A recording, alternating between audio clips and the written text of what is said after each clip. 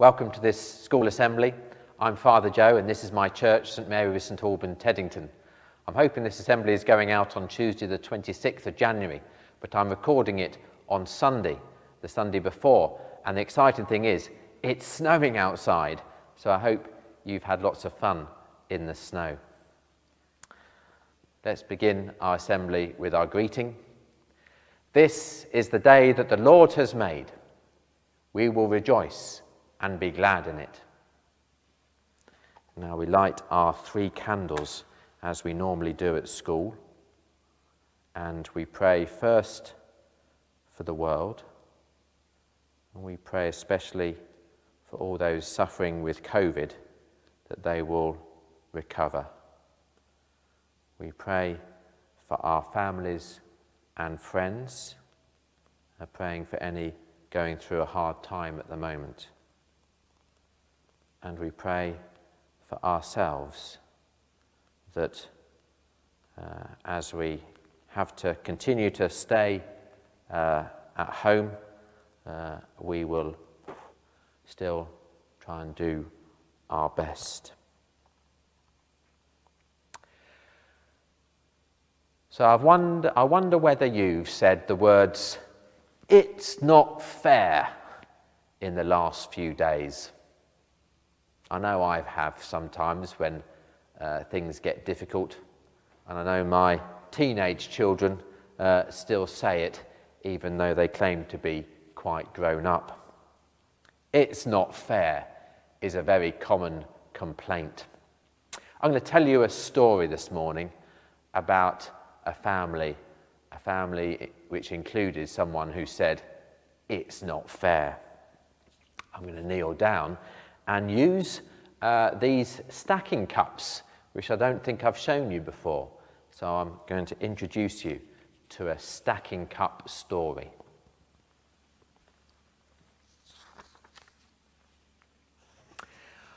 Once upon a time, there was a father who had 2 sons.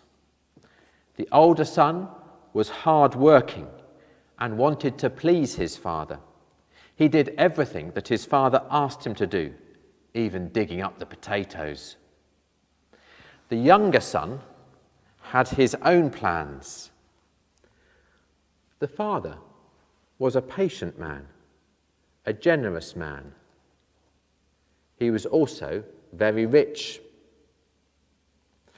One day, the older son was out in the fields working. The younger son went to his father and said, "I am bored working on your farm.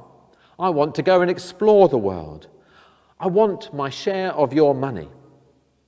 I don't want to wait till you die. I want it now, while I am young enough to enjoy it." So, sadly, the father gave the younger son his share of the money. The younger son packed his bag and left on his journey to a faraway country. He visited strange lands. He saw some very strange people. He tasted strange food. He spent lots of money. While his older brother was at home working on the farm, the younger son made many friends. Drinking friends and dancing friends.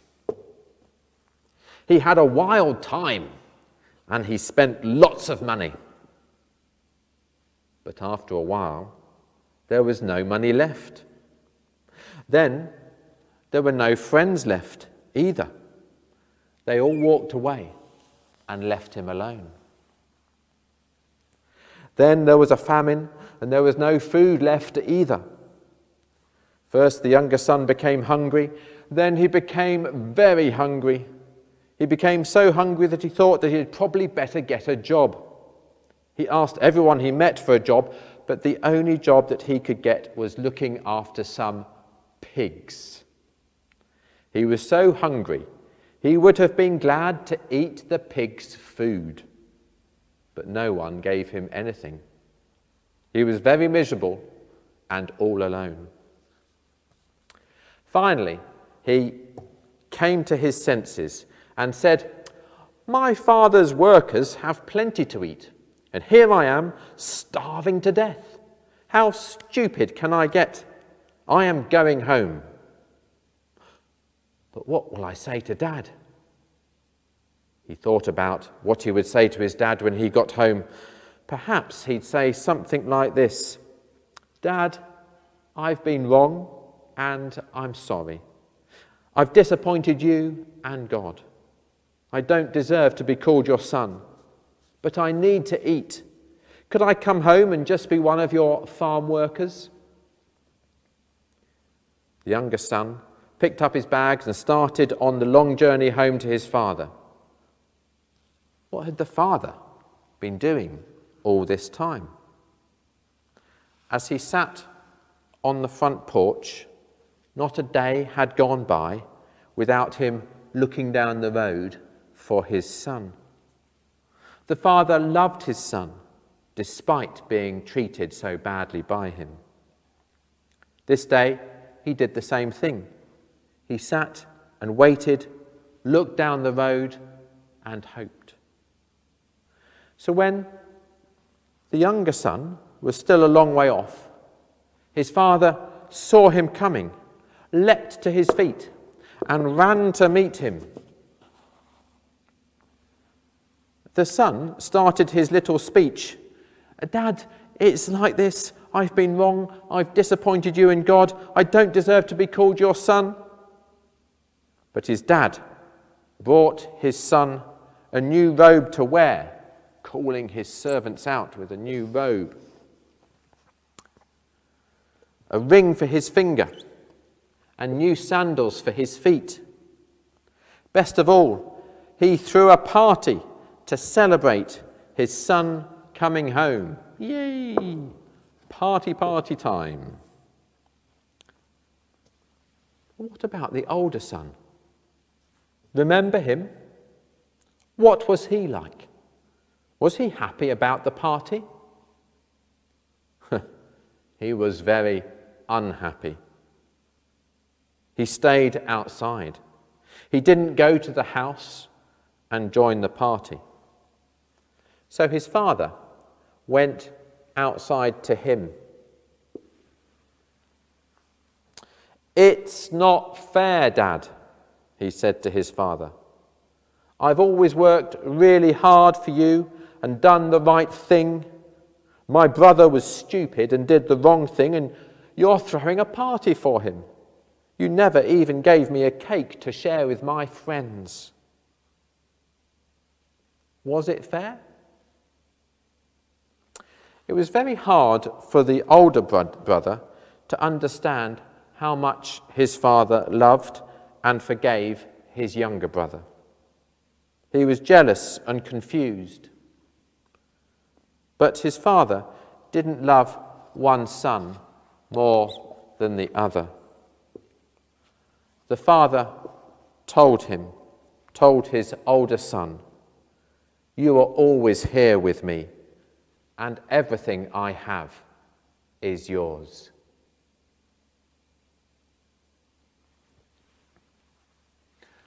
I hope you enjoyed that stacking cup story. And I wonder whether you'd like to have a chat with any brothers and sisters, mums and dads, or grandmothers, or whoever you're watching this with, and ask each other, what do you think about the younger son's behaviour? What did you think about the way he behaved to his father? What do you think about the elder son? Was he treated fairly? Why was the father so happy to see the younger son? And how did the father explain his actions to his elder son?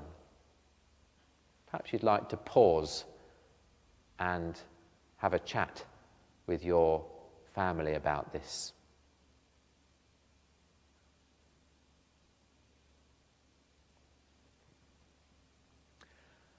Let's remember that it was Jesus who told this story, who made up this story.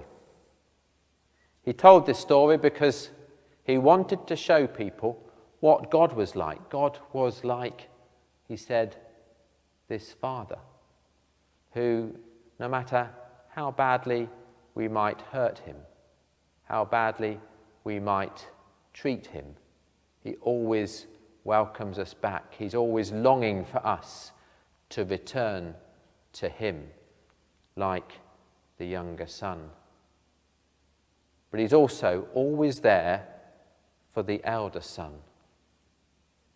And the thing is, life just isn't fair a lot of the time. But we always have a God who looks out for us, a God who is wanting to comfort us and to embrace us. And so sometimes we just have to turn to him, say a prayer, and remember all the things that we do have, that we can say thank you for, that we are lucky enough to have and to share. I've got a poem here that I want to read for you. It's called, Is It Fair? Split and divide, we learn how to share. Equal parts can make things fair. Everyone should have the same. So what is wrong and who's to blame? Some have nothing, some have more, ending in conflict, grief and war. So many things are there to share, but pleasing all is very rare. Sharing the earth, the sky, the sea, some are trapped while some are free. We share our thoughts, our hopes, our dreams, our laughter, jokes and future schemes. There are highs and lows in daily life, joy and pain and trials and strife. It's fair we share our home, our pay and love for others day by day.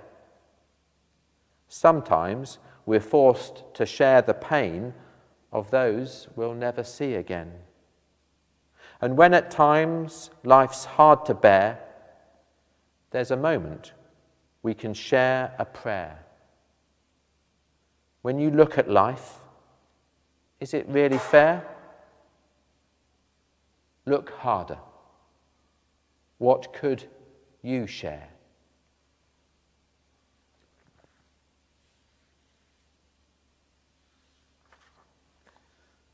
Let's finish with a prayer. Maybe you'd like to put your hands together and keep quiet for a moment. Let us thank God for all the beauty of nature that we can all share, especially the snow.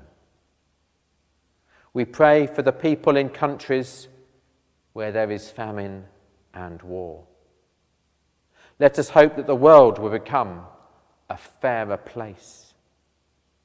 Help us to be thoughtful and caring towards others this day and always. And teach us to forgive. Teach us to be fair. And teach us to share. Amen.